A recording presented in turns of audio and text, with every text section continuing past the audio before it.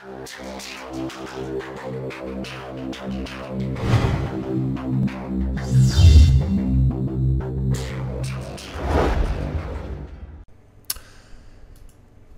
YouTube, good morning, good afternoon, good evening, wherever you may be. Today we're going to look back on the 7410 server infrastructure MCSA. We're back on chapter 1 part 1. We're looking at Windows Server Core. Our next video is going to be 1.2. This is going to be the last video for this series. I'm going to try to keep it quick, so if you have any questions, let me know.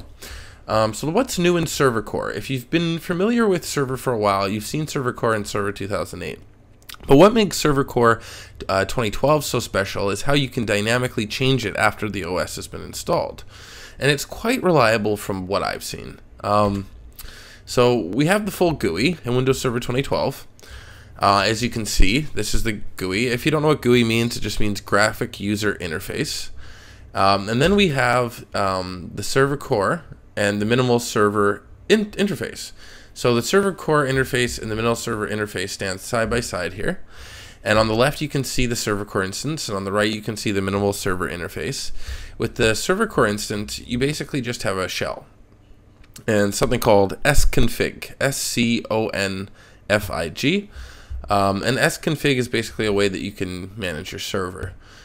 We can take a look at that in a little bit. So basically, with the Minimal Server interface, you kind of get the advantages of Server Core, which we'll get into in a minute, but you still get some of the GUI tools. For instance, you get Server Manager.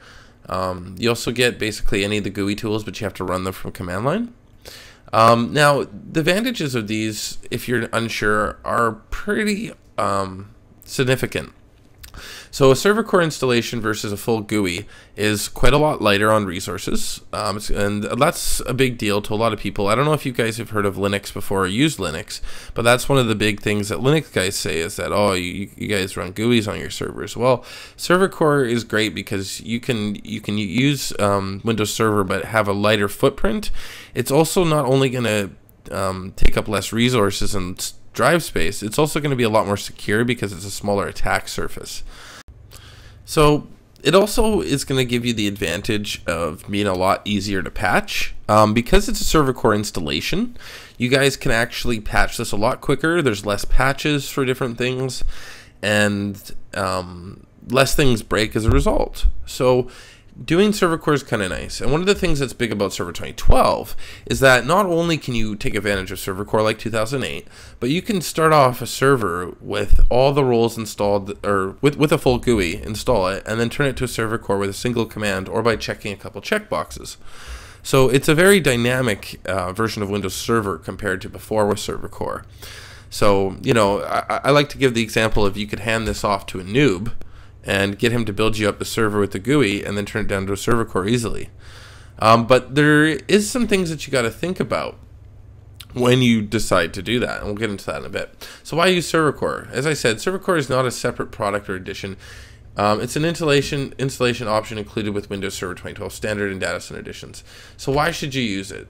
Hardware, resource, and conservation. Server Core eliminates some of the most memory and processor-intensive elements of Windows Server 2012 operating system, thus devoting more of the system hardware to running essential services. Reducing disk space.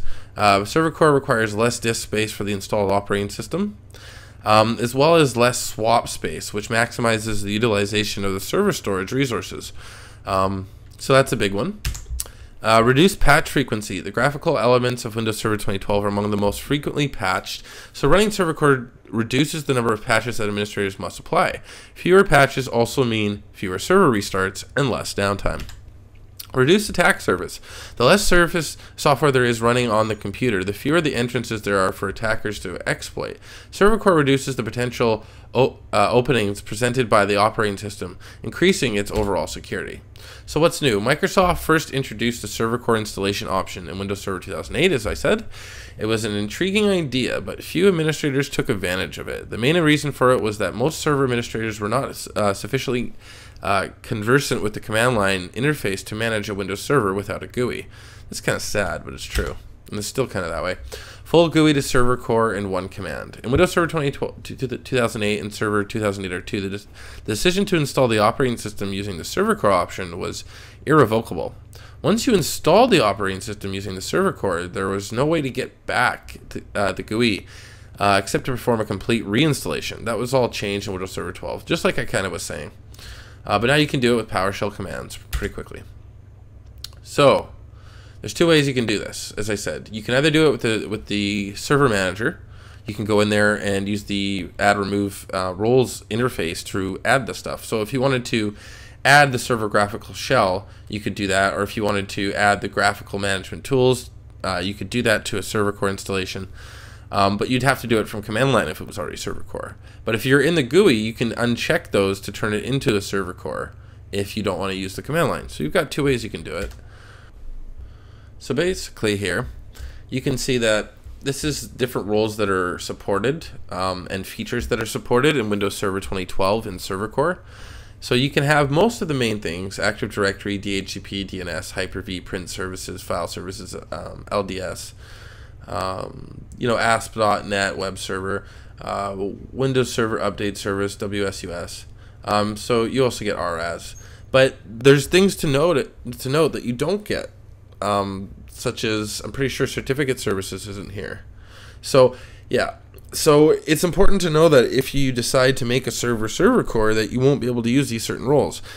And it's very possible one day, I haven't seen someone do this, but because it's pretty dumb, but it is possible one day that you could actually accidentally install roles that are not supported and then turn it to a server core, breaking your installation or your environment. So you got to make sure you understand this. And these are the features that are available in Windows Server 2012 and server core mode. So it's important to understand what these are. You guys will want to print this off and actually memorize this, because this will be on the test. Welcome back. I thought I wrapped that up a little prematurely, so I thought what we would do is we'd take a look at what those commands were, just real quick here. So server core options. If the server has a full installation of Windows Server, the following command removes the two features: the server graphical shell and graphical management tools and infrastructure, and the resulting installation is server core. Get Windows feature GUI, uninstall Windows feature -restart. If the server has a full installation of Windows Server and I need to bring the server down to a minimal server interface, I only need to remove the server GUI shell. That's very important for the test. I'm pretty sure that's going to be on your test. I can't say for sure. I took mine over a year ago. But make sure you understand that which command does what and what you need to remove to make it a minimal server interface. So server with a GUI. If the Windows Server is installed with server with a GUI, the following two features are installed and can be verified here. You can say get Windows feature server GUI management infra, comma, server GUI shell. If the server is in server core mode, this command adds the two features and brings the server core up to the server with a GUI level. Get Windows features server GUI management infra, server GUI shell, install Windows feature -restart. So that's it. That's all I wanted to really show you guys. So that concludes our lesson for today. That was the end of 1.1. Next is going to be 1.2. Today we went over how to turn a server into a server core, and basically explained all the different roles that are supported in server core and not supported. And we also showed you those commands. And next we're going to look at 1.2, so please stay tuned for our next lesson. Please like this video if you liked it, please dislike it if you disliked it, and I'll catch you on the next video.